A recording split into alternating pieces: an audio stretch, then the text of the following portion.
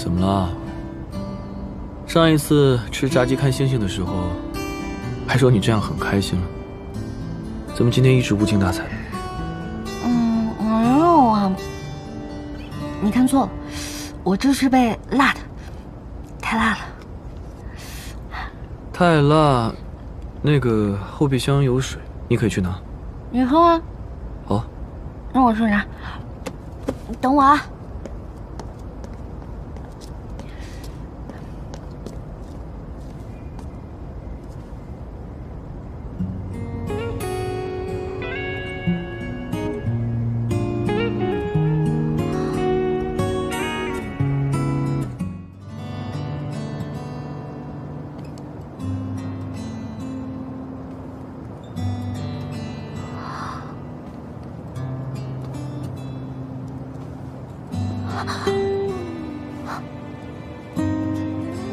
好看吗？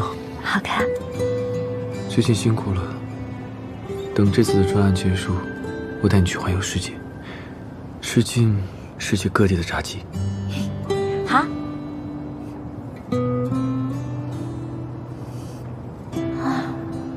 我都要离开，风冷还在规划跟我在一起的未来。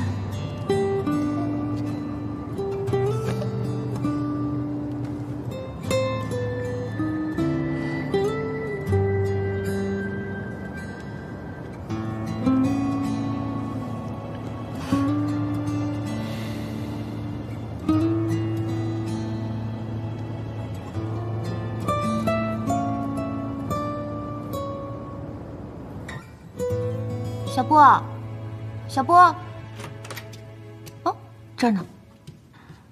小七，怎么了？你看，你看，哎，别让摘姐看到。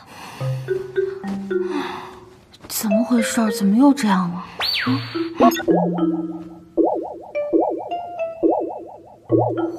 好像是系统自动安装的，怎么都卸载不了。以前变贵的时候，只要降温就行了。现在有了这个爱心，恢复人形的时间又变长了。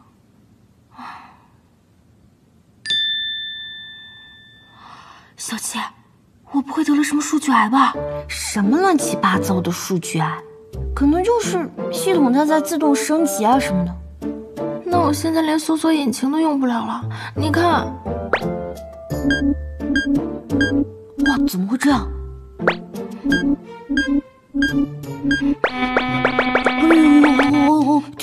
去，快走！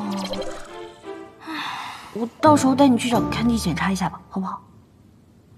宝宝，这正是恋爱的感觉，脸红是因为害羞，心跳是因为心动。一旦你真正爱上对方，你每天满脑子想的都是他，根本就停不下来。没事，小七，说不定过几天就好了。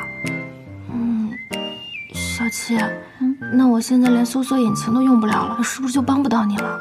没关系，你先照顾好自己就行。哎，不过，你知不知道怎么才能让那个时间延长一点？时间延长啊？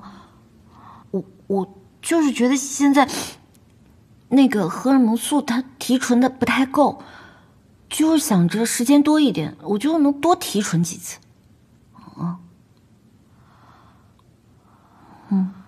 我明白了，你是想慢工出细活？对啊，对，慢工出细活好。对，慢。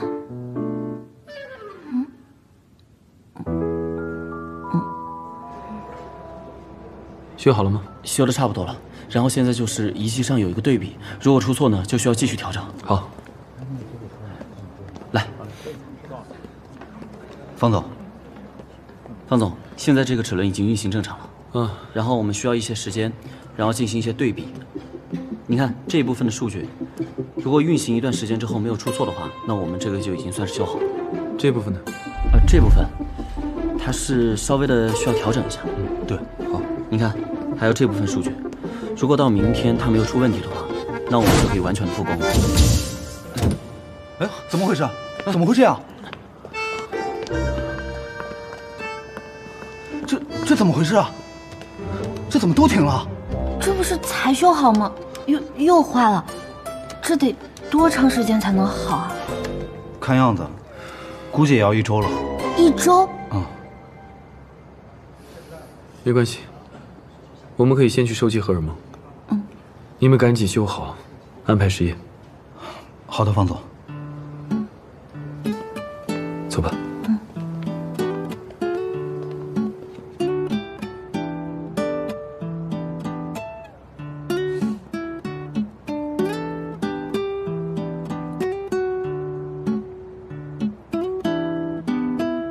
这个荷尔蒙收集器一点都不灵敏，要想收集够提纯标准的荷尔蒙，肯定要很久。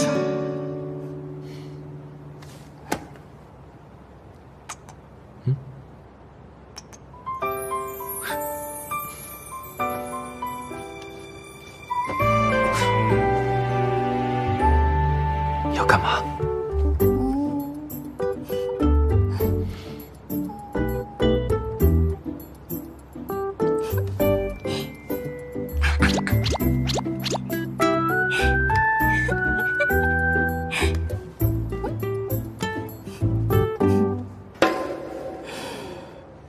哇！不是，怎么突然这样了？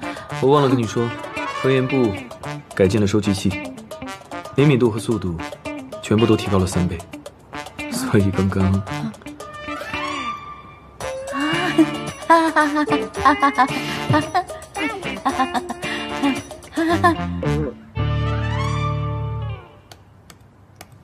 哎，在这儿的，怎么没了？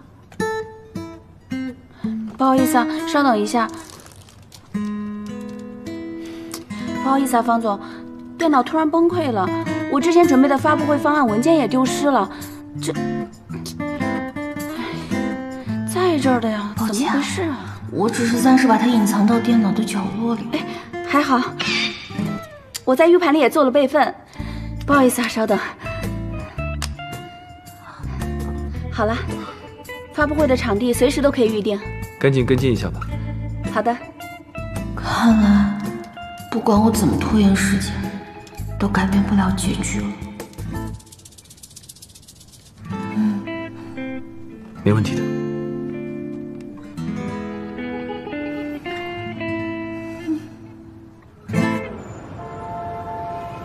给大家准备了告别礼物，明天就送给他们吧。这么快就要离开了，好舍不得他们。我也是。你说，我们就这么走了，他们会不会忘记我们呀？我们是不是再也看不到他们了？肯定会忘了呀。告别和遗忘本来就是人生中的常态。